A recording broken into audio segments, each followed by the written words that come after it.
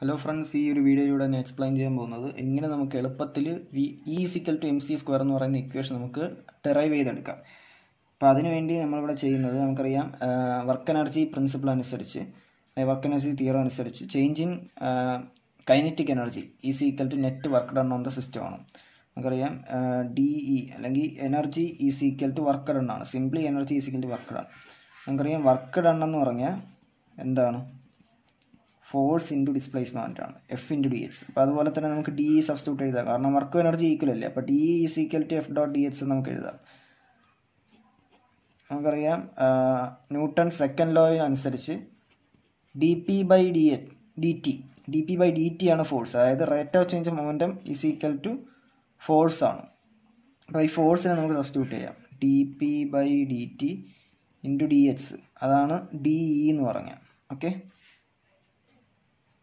ഇനി നമുക്കറിയാം simply linear momentum എന്ന് പറഞ്ഞാൽ മാസ് ടൈംസ് ദ വെലോസിറ്റി ആണ്.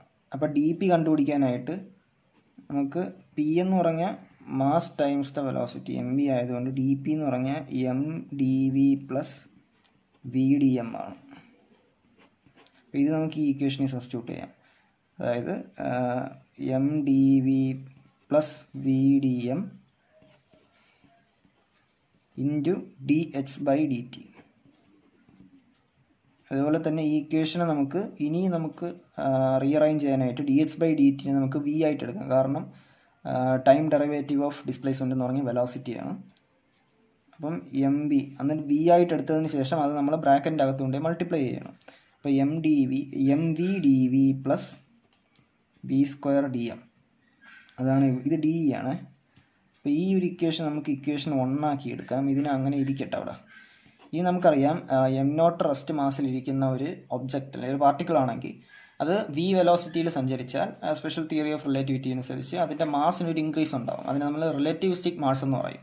ആ റിലേറ്റിവിസ്റ്റിക് മാസിൻ്റെ ഇക്വേഷനാണ് m = m0 ×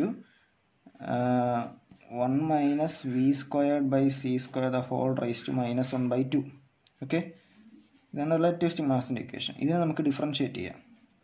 ഡിഫറൻഷ്യേറ്റ് ചെയ്യുമ്പോൾ dm = m0 × ഇവിടെ h⁻n എന്ന് പറഞ്ഞ ഫോർമാറ്റിലാണ്. അപ്പം nh⁻n - 1 അപ്പം -1/2 × 1 - v²/c² ഇവിടെ വിത്ത് റെസ്പെക്ട് ടു dv ആണ് നമ്മൾ ചെയ്യുന്നത്, dm/dv ആണ് ചെയ്യുന്നത്.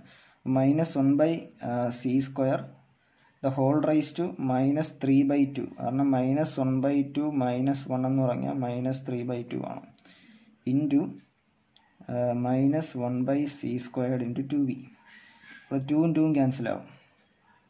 ഓക്കെ, അതുപോലെ മൈനസും മൈനസും പ്ലസ് ആവും. അപ്പോൾ നമുക്ക് കിട്ടുന്നത് m0 ×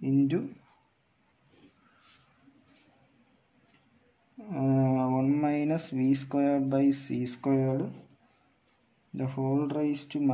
(−3/2) × v/c². ഓക്കെ, ഈ ഒരു ഇക്വേഷൻ കിട്ടും. ഇനി നമ്മൾ ചെയ്യുന്നത്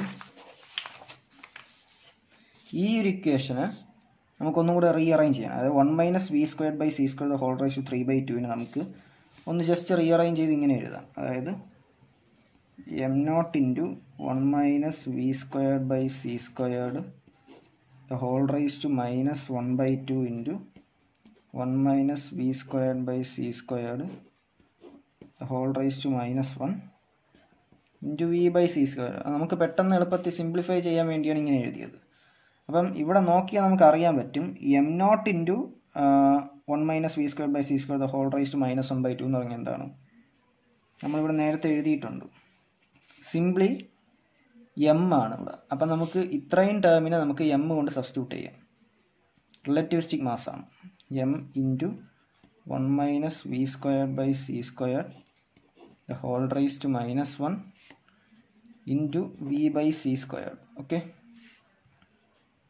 = ഇതിനെ നമുക്കൊന്ന് LCM എടുക്കാം. അതായത് c² - v²/c² (−1) × v/c². ഓക്കെ, ഇതിൻ്റെ റെസിപ്രോക്കൽ എടുക്കുമ്പോൾ m × c² / c² - v² into V by C square. ഈ സി സ്ക്വയറും ക്യാൻസൽ ആവും. അപ്പം ബാക്കി വരുന്നത് എന്താണ്? ഇവിടെ നമ്മൾ D M by D V ആണ് ചെയ്തത്. ഈ കേസിൽ D M by D V ആണ് ചെയ്തത് with respect to D V. അപ്പോൾ ഇവിടെ നമുക്ക് കിട്ടുന്ന D M by D V is equal to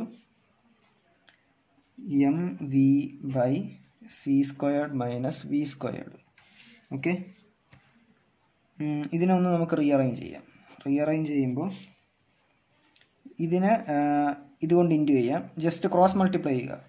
അപ്പോൾ C square D M minus V square D M is equal to M V D V എന്ന് കിട്ടും. Okay,